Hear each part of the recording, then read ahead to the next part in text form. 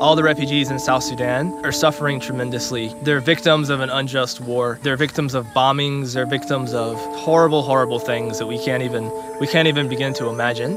And I think the number one thing that we can do is just try to remember these people in our prayers and our support, just to understand that these people are children of God, just like we are.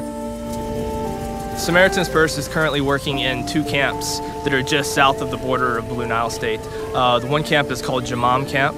It has around 40,000 people. The second camp is Doro Camp with about 52,000 people. The Antonov bombings and attacks from North Sudan forced refugees in Blue Nile and Southern Kordofan to flee to these areas. As the bombings still continue even today, more and more people are crossing the border every day. These camps continue to grow by the hundreds, even by the thousands weekly, because the people aren't safe to stay in their homes.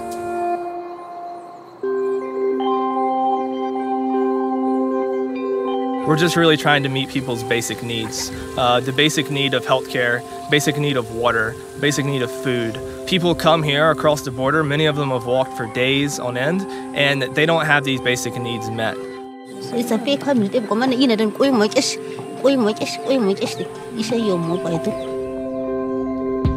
We were able to partner with World Food Program, and now Samaritan's Purse is able to distribute food to refugees in both camps. Right now we're giving food to an average of about 90,000 people every single month. That number is rising per day as the fighting continues and more refugees are showing up here.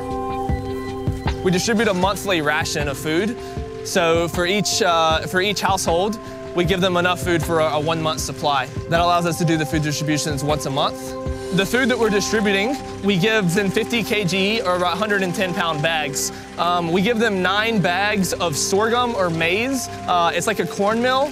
Also in 1 50 kg bag of beans, and also cooking oil. In all the projects we do, especially here with the food distribution, we try to employ local refugees, especially the men, to come here so they can have a job, they can make an income, they can support their families here in the camp.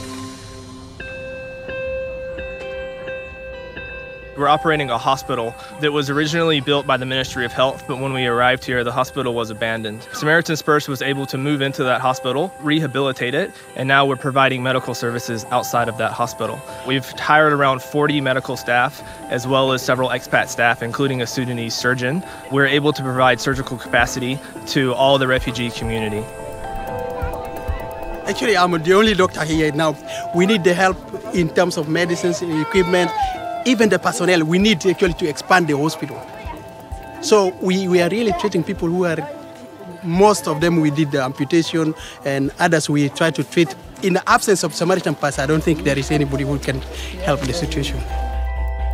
With the growing population, there is need for more health facilities, bigger health facilities, and Samaritan's Purse has effectively stepped into that role of helping renovate this hospital. And without a facility like this, we would lose a considerable number of patients because the nearest facility we have is Malakal, which is 8 hours drive. We just ask for help in any way that we can so that one day these people would be able to go home. They would no longer have to live in these camps and wait in line for hours for water or go and collect their food at a distribution point instead of working in the field and having jobs. So we just continue to pray for support for these people, pray for help, and pray for peace.